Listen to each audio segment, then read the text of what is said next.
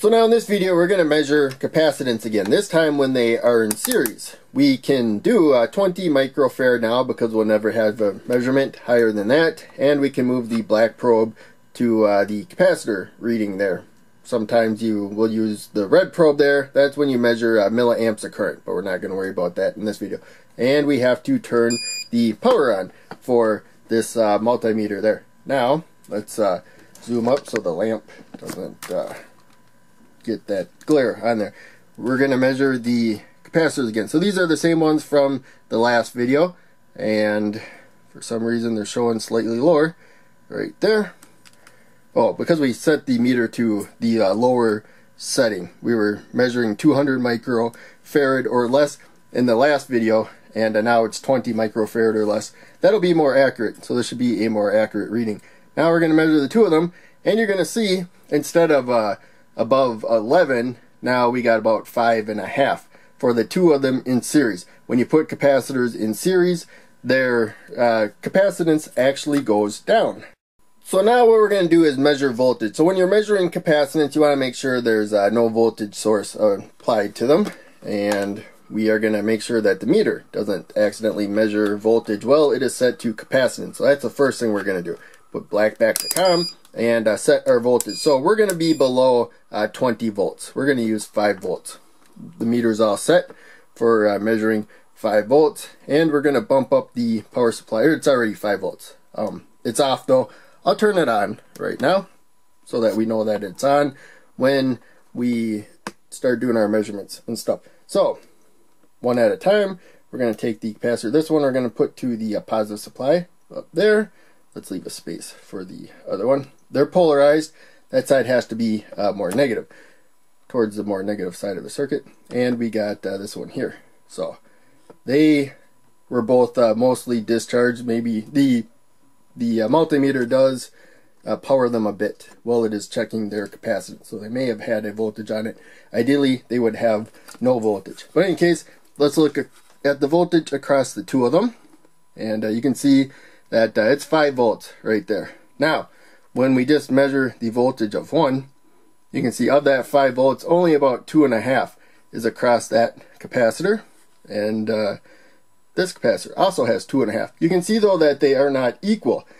It is unbalanced. We're actually discharging that capacitor a little bit through the multimeter. And so now this one has a higher one, but now we're discharging this one a little bit through the multimeter. So it's making them unbalanced. That's something to be aware of. You have to make sure that they stay balanced, and one way by doing that is to make sure that you're not drawing current from one or the other, because the voltage will transfer from one into the other. So that doesn't affect their capacitance. We'll look at this in another video, but what it does is it might make one go to an unsafe voltage or a reverse voltage if things work out right. So before we go to the diagram, I'm going to set the voltage to a safe voltage that we'll never measure, and then turn the power off so we don't accidentally damage the meter later on when we use it again. So in this schematic diagram, you can see that we have two 10 microfarad capacitors in series. Their voltage is rated for 50 volts each. I don't know if we'll get that to show up or not.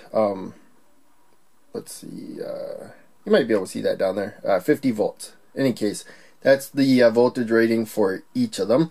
And as we saw before, though, when we put 5 volts across of them, if they were perfectly balanced, they both would have had 2.5 volts across them.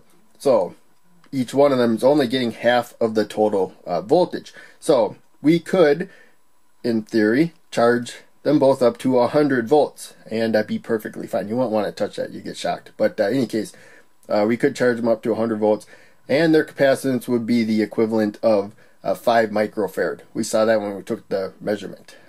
So it's confusing, I know. I found it confusing when I first heard they had a lower capacitance. But if you think about it, if you put in 1 milliamp of current, usually you're putting that into one capacitor, and based on its capacitance, you get a certain amount of voltage. But you notice here there's, current flows through everything in series. The same. So you put 1 milliamp of current into one capacitor. There's also 1 milliamp of current going into the other capacitor. So they're both charging they're both getting a voltage rise, and their voltages rises add up.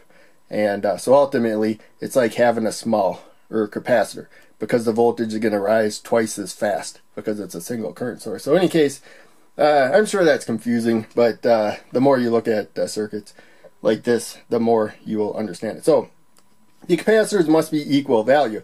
Again, same currents flowing into both of them. If you have a lower value capacitor, it's going to get a voltage rise much faster than the other one. You could exceed its maximum voltage rating really easily. So the simplest way is just to use equal value capacitors, and as long as they stay balanced, you'll know that they have an equal share of the voltage. If you had 3 in series, you'd have 1/3 the capacitance, but you could charge it up to 3 times the current. So in any case, this is my short video series, and this is probably the longest video I made in this series so far. So we're just going to end it there. Make sure you check out one of the other videos posted on the screen, and check out the links down below. They all help out a lot. I'll see you in the next video.